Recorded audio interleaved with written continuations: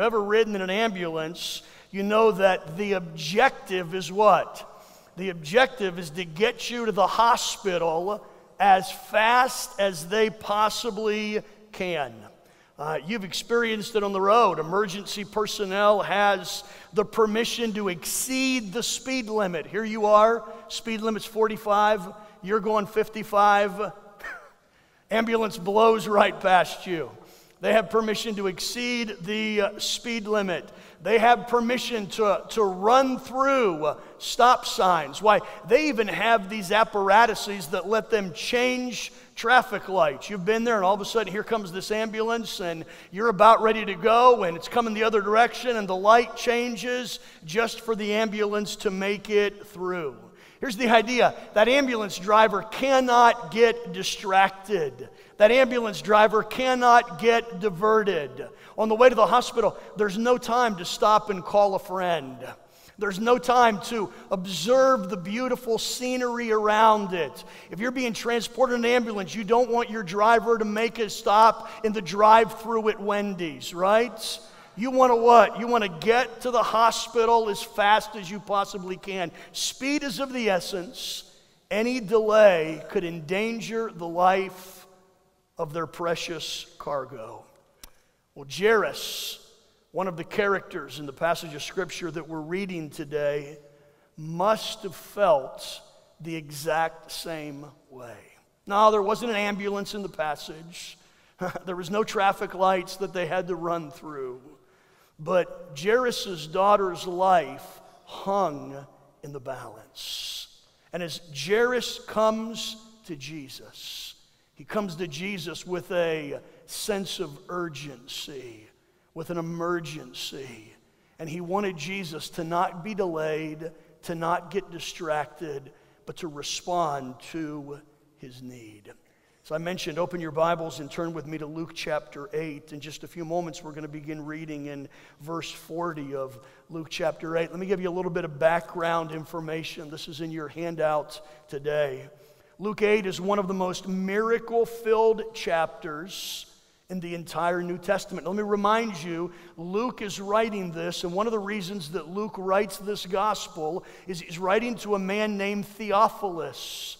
And the purpose of this gospel is to convince Theophilus, and yes, us as well, that Jesus is the very Son of God.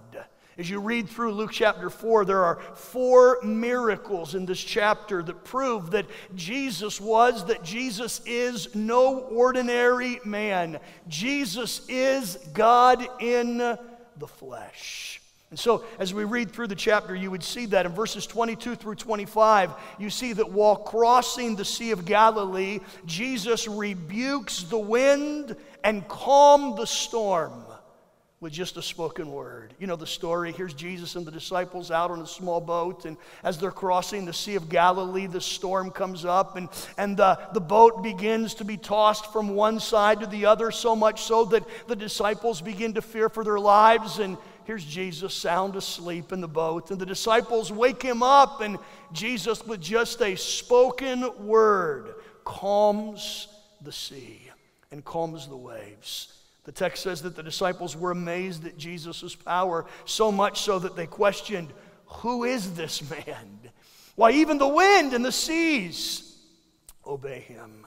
That was the first miracle. In verses 26 through 39, we find the second miracle. This is my favorite in the chapter. We see that Jesus healed a demon-possessed man, and as he cast the demons out, the demons asked if they could be sent into a herd of pigs, a herd of swine that was there close. And so in response to their request, Jesus allows the demons to enter into a herd of pigs. And as you read those verses, that herd of pigs immediately run off the cliff and drown in the sea below. What a sight that must have been. Here's this demon-possessed man who's all of a sudden is freed from his demon. And then those demons go into this herd of pigs, and all of a sudden they rush into the sea and they drowned. Needless to say, the people of that region were not pleased with Jesus. As a matter of fact, they begged that Jesus would go away and leave them alone. I read verse 37 of chapter 8. If you see it in your Bibles, it says this, "And all the people in the region of the Gerasenes begged Jesus to go away and leave them alone." I read that verse, and I can only imagine the regret that those people will have for all of eternity. Jesus was in their town. As we say today, Jesus was in the house. Jesus was performing miracles, and they drove him away. How sad. As we come to the passage that we're studying this morning, we find that Jesus did 2 additional miracles, beginning in verse 40 through verse 56. He did 2 additional miracles that are carefully intertwined with each other. In reality, the first miracle is interrupted by the second miracle. As a matter of fact, as you read it, and we're going to read through it in just a moment, it appears that Jesus, in taking time to address the second miracle, will cost the life of a 12-year-old girl. And as you read the story, and as I read this story, I sat back and there were several questions that come to my mind. Why in the world would Jesus allow himself to be delayed when the life of a 12-year-old girl hung in the balance? Well, as we study today's text, we'll not only supply the answer to that question, but we'll see what God was doing in their lives and what God is doing in our lives. And we'll discover this morning that divine delays are for our purpose.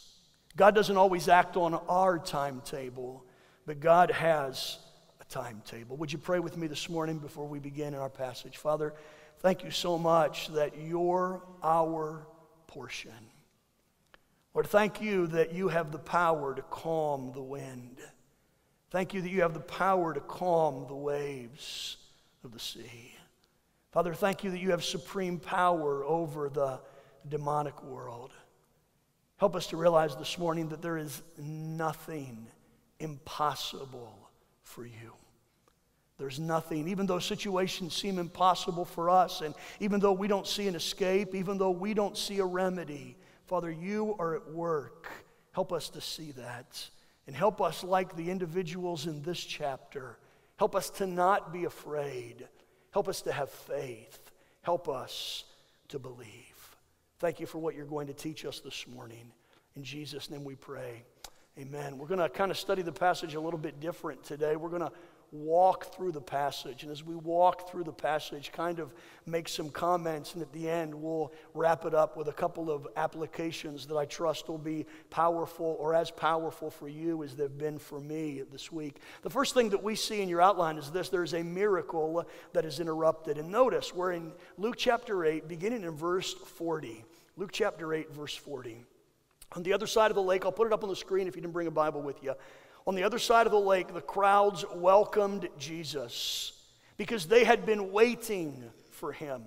Verse 41, then a man named Jairus, a leader of the local synagogue, came and fell at Jesus' feet, pleading with him to come home with him.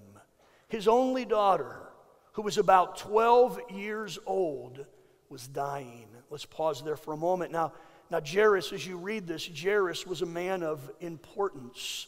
Luke describes him as a leader of the synagogue. He basically would have had 2 responsibilities. His first responsibility would have been to organize the services there in the synagogue. He was kind of the guy that put the program together, that made sure things were running. He also was in charge of the maintenance of the synagogue. This guy had an extremely important position in the synagogue, and as a result, he was an influential man in the community. Everyone knew who he was. Everyone knew Jairus, why he was a leader of the synagogue.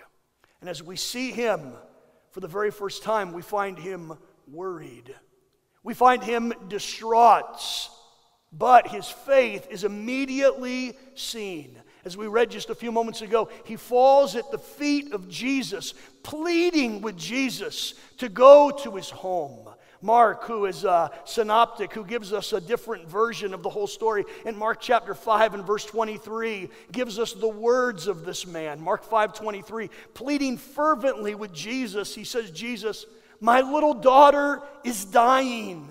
Please come and lay your hands on her. Heal her so she can live. Do you sense the worry in this man's heart? Imagine if you had a 12-year-old girl that was sick to the point of death, and you have exhausted all of the medical remedies. You've seen every doctor you could possibly see. You've done every test that you possibly could do, and the doctors look at you and say, I'm sorry, there is no hope. And you realize the only hope left is Jesus.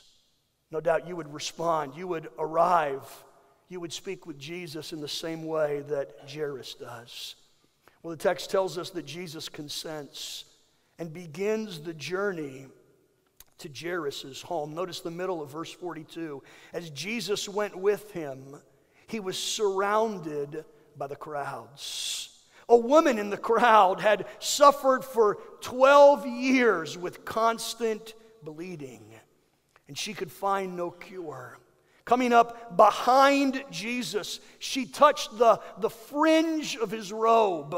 If we could have today a picture of the robes that the rabbis wore in Jesus' time, there were tassels at the bottom of the robe. And often as a rabbi, as a teacher would travel, they would take that robe and they would throw it over their back. And so no doubt there were tassels, there were fringe that was hanging off the back of the robe that was hanging down Jesus' back. And this lady reached out and just grabbed the fringe, the tassel of Jesus' garments. The verse says, immediately the bleeding stopped. Here's what I wrote in my notes, and it's in your outline. As Jesus made his way to Jairus' home, a woman touches him and interrupts his journey. Now, try to put yourself in the scene. As Jesus was walking, I'm sure that many people had been bumping up against him, rubbing against him, and touching him. The verses say that there was a large crowd that surrounded Jesus. But this touch was different. This touch was a plea for help. It wasn't just somebody who accidentally bumped against Jesus. It wasn't just somebody who reached out and was touching him as a fan would do. This was a plea for help.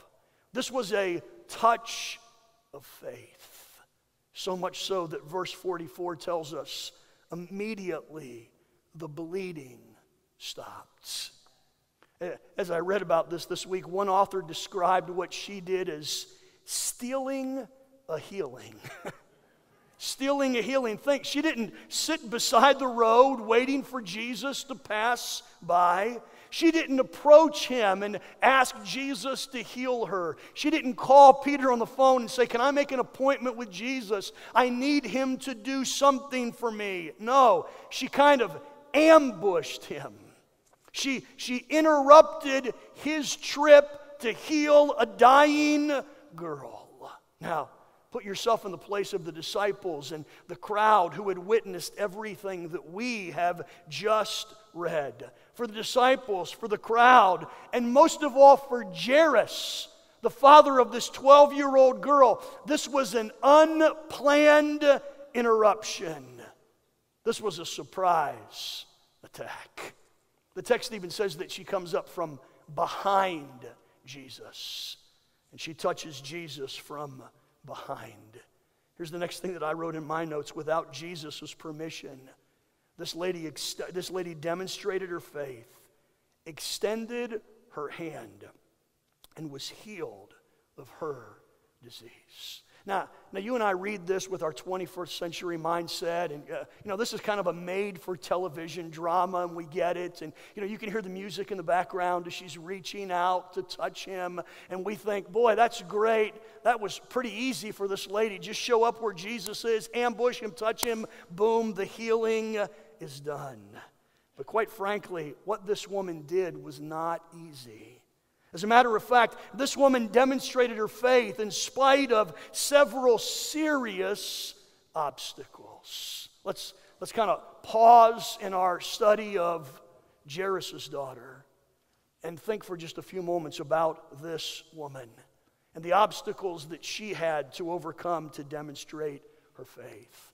The first thing we see in the text is that this lady had to fight through the crowds. Notice verse 42 once again, the latter part of the verse. It says, as Jesus went with him, he was surrounded by the crowds. The English Standard Version describes it as people being pressed around him. One translation says that there were so many people there that the crowds almost crushed him. You get the idea. You get the idea. There were a lot of people jammed together. It was hard for anyone to get to Jesus. As a matter of fact, if you go back to verse 19, previously it talks about a different incident where there were so many crowds around Jesus that Jesus' mother and Jesus' brothers could not reach him.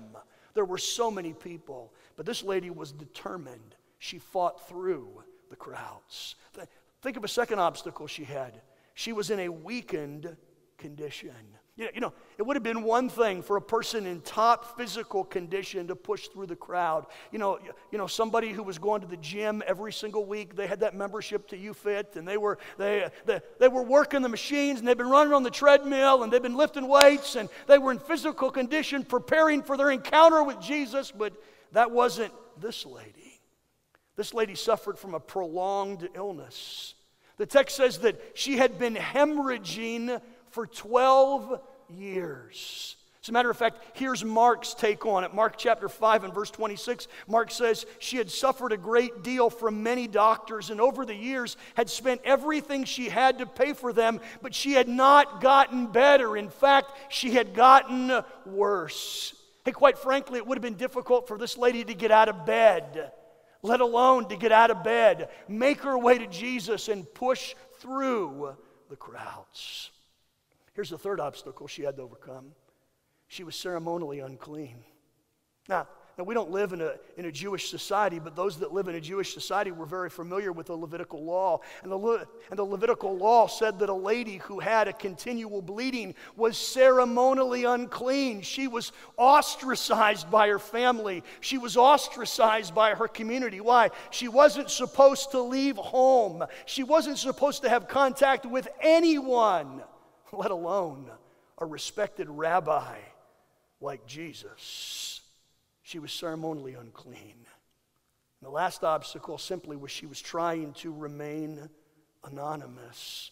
This lady had no desire for her condition to be made public. She wasn't like the blind man who stood by the road and yelled out, "Jesus, son of Nazareth, healed me." Man, she did it like a spy. She kind of snuck in behind him. Didn't want anyone to know what she was going through. Didn't want anyone to know that she was there. In her mind said, if I can just walk up, if I can touch the back of his garment, he won't even know that I touched him. I can be healed and I can go my way, and no one will ever know what took place.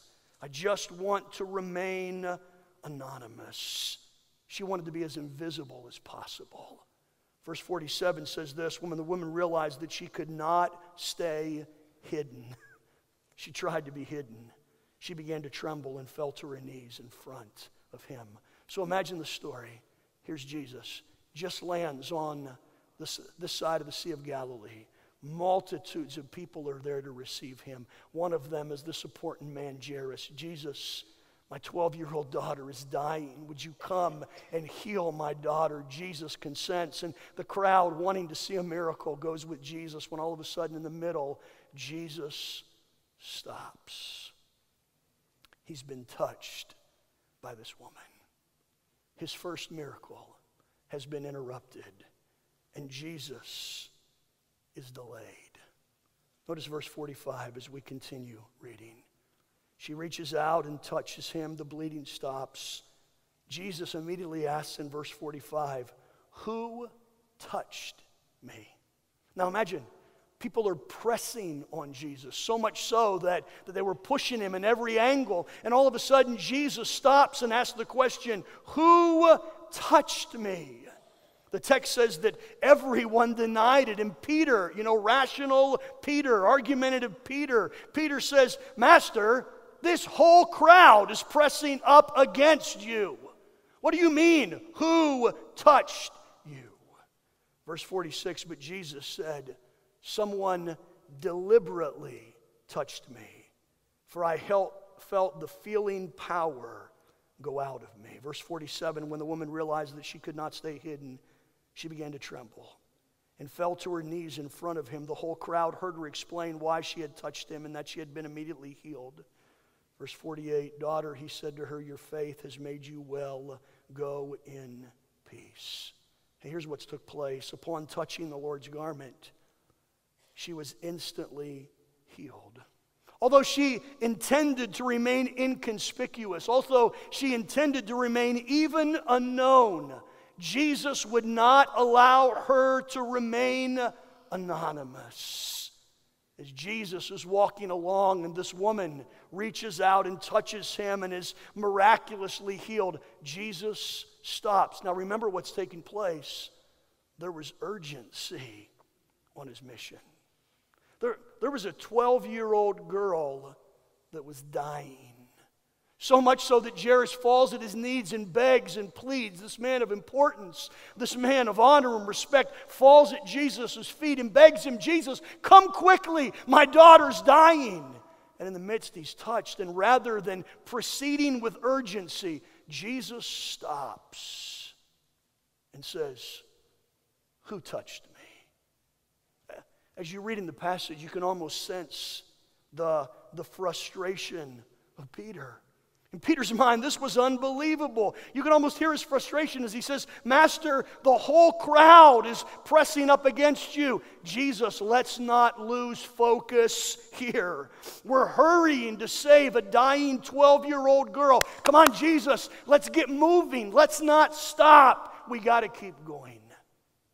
But Jesus would have none of it. Jesus stops and he waits.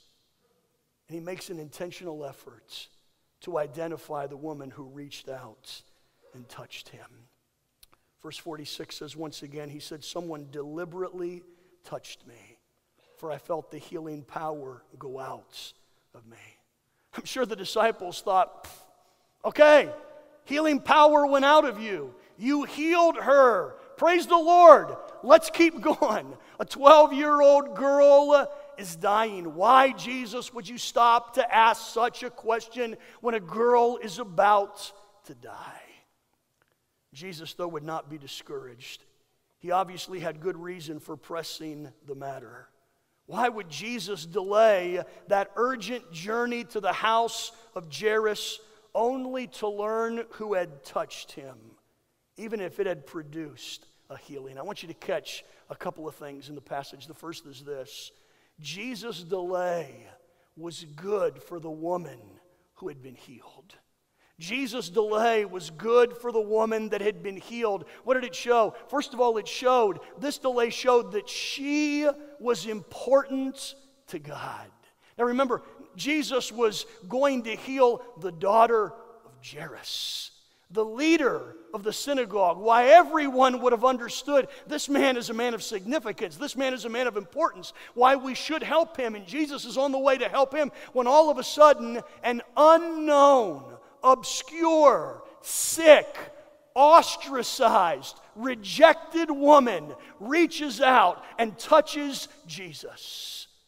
And Jesus pauses in the midst of a journey to heal someone of importance, to recognize someone that in the minds of everyone else was not important. Can you sense Peter's words? Jesus, okay, you healed her. Let's go. This is Jairus' daughter, Jesus. Don't lose focus. And Jesus stops and addresses this woman. I don't know whether that means anything to you, but as I read that just cried out to me. Because it lets me know that everyone is important to Jesus. You don't have to be a leader of the synagogue. You don't have to be a leader of Hollywood Community Church. You can be unknown. You can be ostracized. You can be sick. You can be rejected. And you are important to Jesus. Isn't that a great thought? This morning you might be here. This morning you might be wondering, does God love me? Does God care for me? Am I forgotten? Why I'm rejected by this group? Please know that God loves you.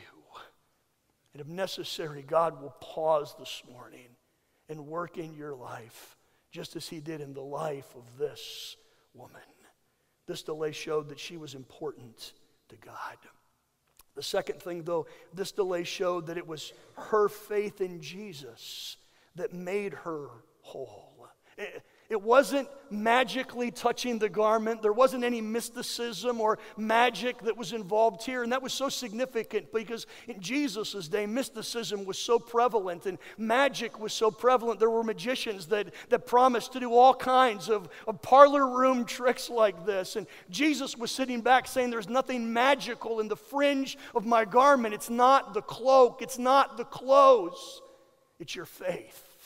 It is your faith in me that has made you whole. Here's what Jesus is saying. Faith is not intended to be a private matter. I want you to catch that because Jesus could have felt the touch, realized that he healed her, and kept going in his mind thinking, praise God, just healed another lady behind me, and nobody would have ever known. The only people that would have known would have been Jesus and this lady. But Jesus didn't do that because faith is not a private matter. Jesus asked, who touched me? This lady was scared to death. And evidently there must have been a hush that went over the crowd, and certainly she didn't want to come forward and identify herself, but she realized that she could not stay hidden any longer. And the text says, with fear and trembling, this lady identified herself. Imagine what was at risk. She who was ceremonially unclean had just touched a rabbi. If she admitted to that, my word, the penalty for that, Jesus would have been supposedly unuseful for a couple of days according to Old Testament law. She did not want to admit that, but Jesus forced her to stand up and make a declaration of her faith. She had to confess her faith before men. That's so significant because Jesus refused to go forward until she confessed her faith. Catch that today. With Jesus, there's no such thing as an anonymous demonstration of faith. Jesus isn't looking for anonymous, invisible believers. So many times in this day and age, it's, you know what, man, I'm a follower of Jesus Christ. I just would rather other people not know about that. That was this lady. I believe. Heal me. I believe. Let's just not make a big deal out of it. Let's not publicize it. And Jesus was like, no. Who touched me? I want a public demonstration of your faith. Hey, church, let me ask you today. Are you a public believer or are you a private believer? Are you an anonymous Christian, or are you a Christian that is not afraid to demonstrate your faith in the Lord Jesus Christ? You see, Jesus said this in a different passage. He says, you know what? If you confess me before men, I will confess you before my Father which is in heaven. But if you do not confess me before men, I won't confess your Father which is in heaven. Hey, listen, I get it. In this day and age, it's not always politically correct to be a Christian. I realize that we are swimming upstream. We are rowing upstream. And it's becoming more and more politically incorrect to stand up and say, I believe that Jesus is the only way, the only truth, the only life, and I confess Jesus as my Savior. That's not a popular thing to do. But that's exactly what He wants us to do. He wants us to declare our faith. And so Jesus' delay was good for this woman because it not only healed her, but it allowed her to demonstrate her faith publicly. Have you made a public profession of faith? Has there ever been a time in your life where you have made a public profession of faith where you have said, I am a follower of Jesus Christ and I am not ashamed of it? You say, Brian, how would I do that? Well, the first way to do that is follow the Lord in believer's baptism. That's what baptism is. It's a public demonstration. Every time we ask the individuals that we're baptizing, have you trusted Jesus Christ as your personal Savior? And their answer is yes, and our response is, then I baptize you, my brother or sister. In the name of the Father, the Son, and of the Holy Spirit. It's what? It's a public testimony that they're a follower of Jesus Christ. Have you done that? See, God doesn't want you to be a Christian in secret. He doesn't want you to be an anonymous believer. He wants you to stand up and make a profession of your faith. Jesus' delay was good for this woman, but there's a second thing that I want to see in the passage. Jesus' delay was good for Jairus and his daughter. Now, as you read the rest of the story, that doesn't make any sense whatsoever. But you got to get to the end of the story. Notice verse 49 as we continue reading. While he was still speaking, verse 48, Jesus had said to her, your faith has made you well, go in peace. Verse 49, while he was still speaking to her, a messenger arrived from the home of Jairus, the leader of the synagogue. He told him, your daughter is dead. There's no use troubling the master. There must have been a hush that came over the crowd. Jairus and everyone who was following Jesus knew the urgency of the matter. Why? They had to get to Jairus' house because his daughter was dying. And Jesus had paused to heal this woman. And in the meantime, the little girl died. Can you sense the disappointment? Can you sense Jairus' lack of understanding? He doesn't verbalize it, but no doubt in Jairus' mind, he must be thinking, Jesus, if you had hurried, my little girl would not have died. Jesus, if you hadn't stopped for just a few moments, my little girl would not have died. The messenger says, man, there's no reason to trouble Jesus any further. The little girl is dead. Jesus' response, though, is significant.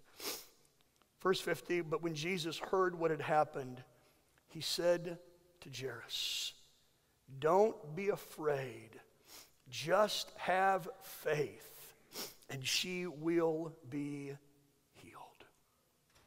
As we're in the text, we see that all hope had been lost. They'd already said, man, Jesus, okay, no need to come. The girl is gone. As I mentioned, Jairus must have been devastated. He was so close to finding help for her. The famous Rabbi Jesus was on his way to heal her. But now all is lost. He'll never get his little girl back. It's too late. There's no reason to bother Jesus any further. Here was the pervading thought. They didn't say it, but here was the pervading thought. This Jesus had the power to heal her disease, but he certainly didn't have the power to raise her from the dead. Jesus, no reason to come. She's dead. She's gone. Verse 50 is the key verse in the entire passage. The key thought is this. When Jesus heard what had happened, he looked at Jairus. And you can only imagine the pastoral, shepherding look that he looked at Jairus. And he tells Jairus, Jairus, don't be afraid. Just have faith. Now listen, now we understand why he insisted on speaking to the woman. He delayed not just for the woman's sake, but he delayed for Jairus' sake as well. He delayed so that Jairus could believe in him. Here's what Jesus is saying. He not only has power over disease, but he has power over death. His authority is beyond that of any man. And Jesus was eager to use that authority to help Jairus. And he looks at Jairus and he says, Jairus, do not be afraid. Just have faith. Verse 51. When they arrived at the house, Jesus wouldn't let anyone go in with him except Peter, John, James, and the little girl's father and mother. The house was filled with people weeping and wailing, but he said, stop weeping. She isn't dead, she's only asleep. But the crowd laughed at him because they all knew she had died. You see, here's what was taking place. The crowd had never seen anyone rise from the dead. And as far as they knew, when someone stopped breathing, that was it. But Jesus created life. Jesus knew what came before, and Jesus knows what comes after. Jesus knew that that body was just a temporary dwelling, that the soul lives on forever. He knew that that little girl was not dead. As a matter of fact, he said, she is just sleeping. And here's what Jesus is saying. I'm not only capable of healing his daughter or your daughter from her disease, but if necessary, I can raise her from the dead. Just believe. Don't be afraid. Just believe. Let me ask you this morning, church, what circumstance makes you fear? No, your circumstances is not the same as that of Jairus'. You, Lord willing, will never find yourself in the exact same situation where your child is at the point of death and you have nowhere else to turn except to God. But I promise you this. There will be a situation in your life in which there is no remedy, there is no cure, there is no solution, which there is no hope, in which life does not make sense, and your only hope is God. There will be a time in your life in which that will take place. Here's the thought of the passage. Learn that God can be trusted even through life's most difficult circumstances. You see, this delay showed Jairus that God, or that he could trust God even through life's most fearful circumstances. Have you learned that yet? Have you learned that God can not only be trusted in the light, but God can be trusted in the darkness? Have you learned today that you can trust God not just when you're on the mountaintop, but that you can trust God when you're in the valley? Have you learned today that you can trust God when there's money in the bank, and you can trust God when there's no money in the bank? Have you learned that you can trust God when the refrigerator's full? And as some of you have experienced, when the refrigerator is not full, and you have no idea where the next meal is coming from, can you trust God? You see, Jesus allowed that to take place so that Jairus would learn that lesson. There's a second thing. Jesus allowed it to take place. The delay showed that Jesus had power over the life and the death of Jairus' daughter. Two verses come to mind. John 11:25.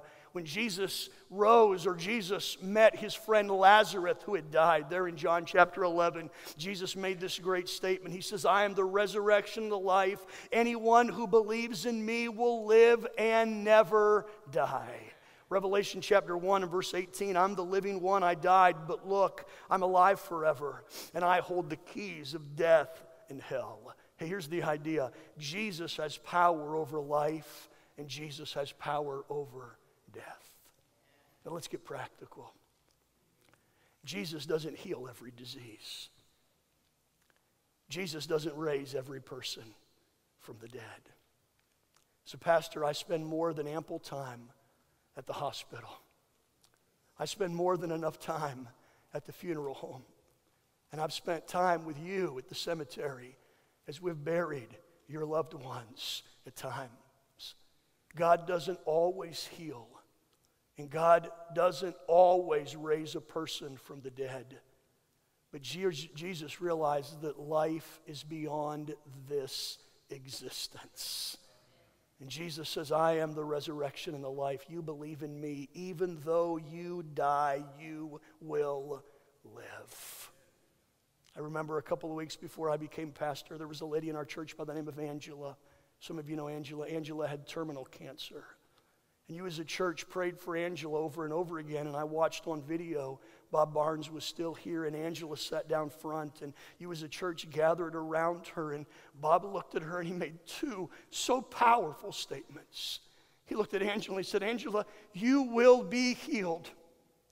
You will either be healed in this life, or you will be healed in the next life. But one day, you will be healed. A few months later, I preached Angela's funeral. Angela's not dead today. Angela's more alive than any of you and I that are here today. Jesus says, I am the resurrection and the life. Believe in me and you will live even after dying.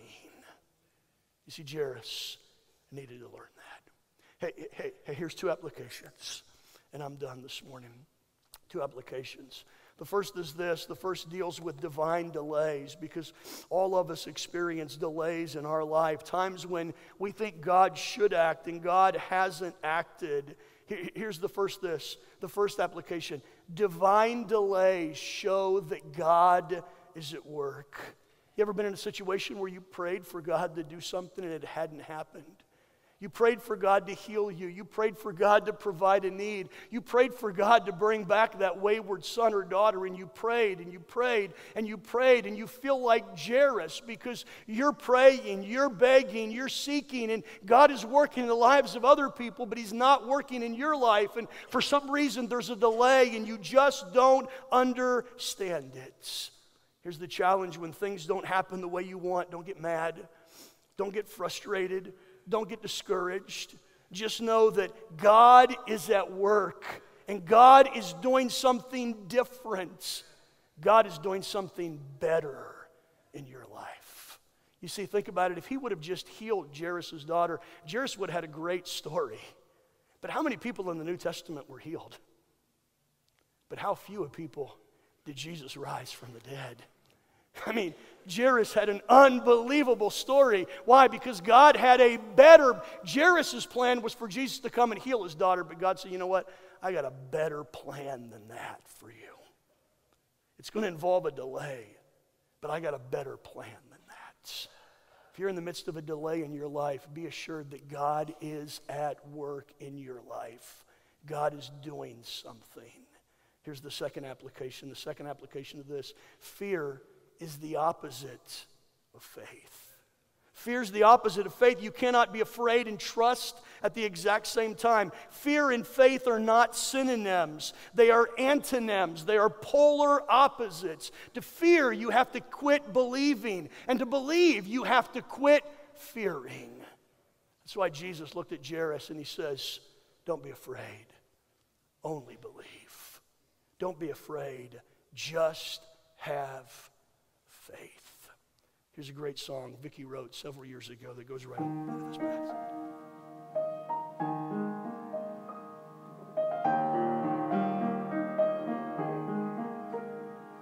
When my heart is torn and broken, you hear my pain before I've spoken. Guide my thoughts, Lord, help me know. In the midst of it all, you're still in control. I'm touching your garment by faith through prayer, knowing you hear me, knowing you care, trusting your word